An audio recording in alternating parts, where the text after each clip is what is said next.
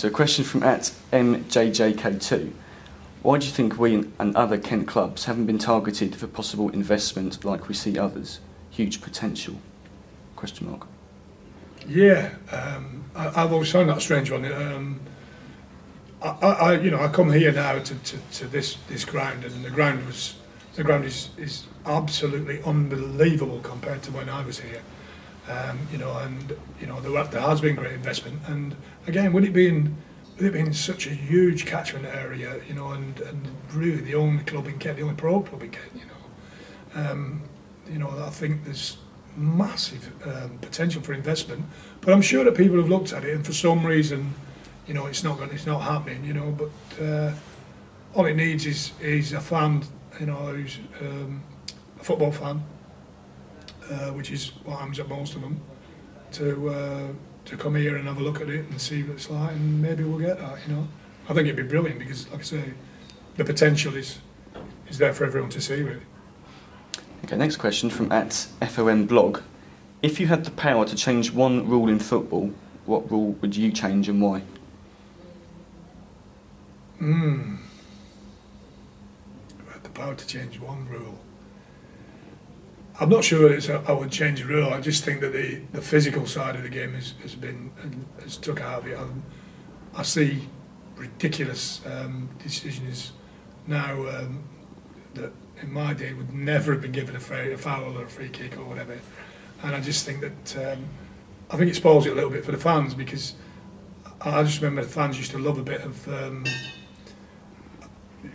the sight of a physical battle going on between a couple of players or something like that, and it just doesn't happen now. I mean, don't get me wrong, I'm vehemently against the elbowing now, because that was part and parcel of the game when I was playing, and my nose broke 9 times and got scars, countless scars on my head, and I've broke a few and give a few out, But to be fair, it was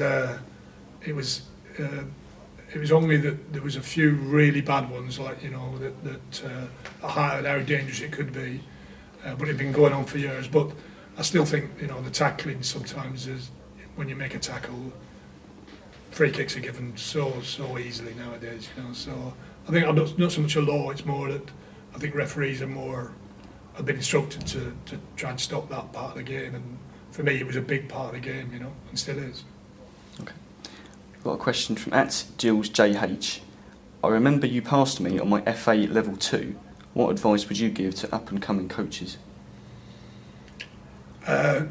Gain your qualifications. Every badge that you do teaches you an awful lot.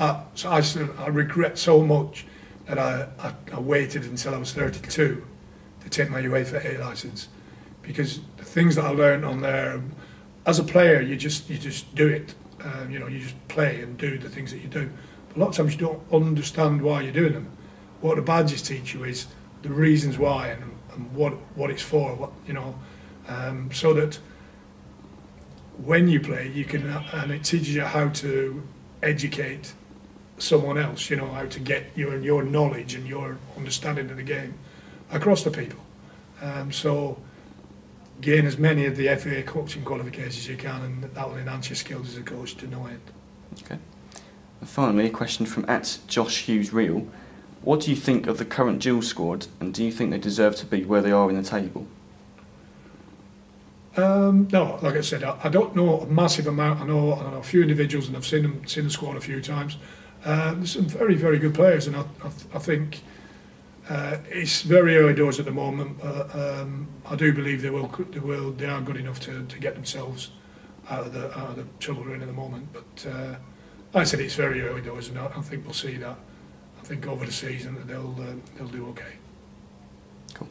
That's great. Okay. Thanks very much. No problem.